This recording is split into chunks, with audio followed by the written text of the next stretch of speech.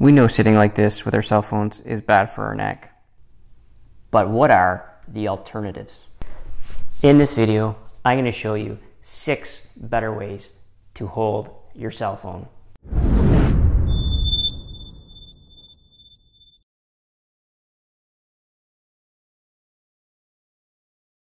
My name is Dr. Jon Saunders. I've been treating patients with spinal-related health conditions for the last 18 years. We're going to talk about cell phone posture or text neck. This video is not going to tell you that it's bad for you. It's not going to show you research. We know that. We're going to get right to it. I actually believe that most people have poor cell phone posture because they haven't thought of an alternative way to safely hold your cell phone to protect your neck and back. In this video, I'm going to give you 6 alternative ways to hold your cell phone in a better position. Please understand, these positions are designed to protect the neck. Some of them may not be appropriate if you have a wrist, an elbow, or a shoulder injury. My priority is going to be to show you 6 ways to protect your neck and back while holding a cell phone. The first 2 will be when you're standing.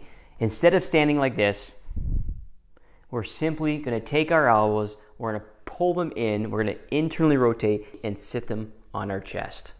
Just like this.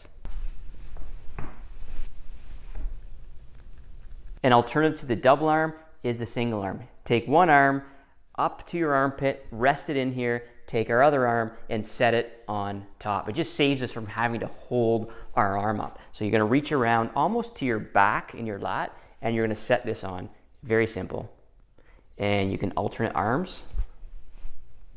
It's easy, it's comfortable, and your head is in the right position. The next 2 alternative positions and better positions for your neck and back are going to be lying down. Just lie on our tummies, rest our elbows up, and it allows us to keep our head in line with our phones or tablets. The second way is lying on our backs, but not doing this. Get rid of the pillow, lie flat, get your hands up over your head. Your head is in line with your shoulder, which is in line with your lower back. Excellent posture and an easy, safe way to protect your neck and back while on your phone. And finally, 2 ways when you're sitting down is you grab your pillow, 1 or 2 pillows, whatever the distance needed to get your elbows high enough to get your phone in front of your face. And finally, for my favorite, save the best for last, you're going to scooch up to the wall. Get your back as close to the wall as you can get. It's comfortable for you. Knees are bent, elbows on knees, hands up, head back against the wall. A nice, comfortable, safe position that will save your back and neck from future spinal problems. So which one did you like the best?